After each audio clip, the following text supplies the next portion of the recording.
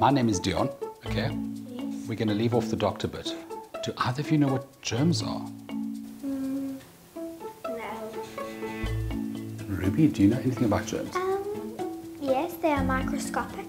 So if we look down a microscope, what do you think they would look like? Like little oval things, like an electric eel, but with tentacles and more wiggly. Have you ever heard the word virus before? Yes. Yeah. Where did you hear the word virus? In a cartoon. Another big word, fungus. Have you heard a word like that before? I have You have, yes. Where? potato. Potato. Okay. Here's what I thought. I'll show you what bacteria look like. Okay. It almost looks like a string of sausages. Huh? Okay. Right.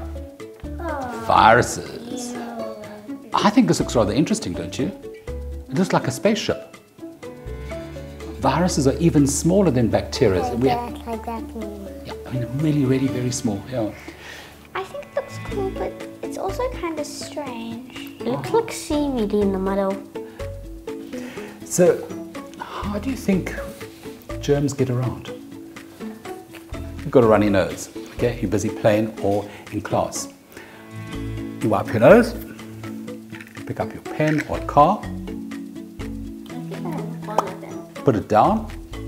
You've just picked it up. Guess what I've just put onto your hands? Exactly, okay. And you didn't think about it, but they're already there. So what are you going to do now? I'm gonna go to the bathroom. Through there, Lee. Would you be surprised if I said that germs can actually be good? The good bacteria actually help us to digest our food. How do we keep those how do you think we're going to keep those healthy bacteria, those bacteria healthy in that cup? Eat healthily? Great. That's why your mothers nag you to eat your vegetables. My mother forces us and made us. Seriously, I'm not joking. Really? So you know all about germs now? Yes. So what you're going to do when you get home?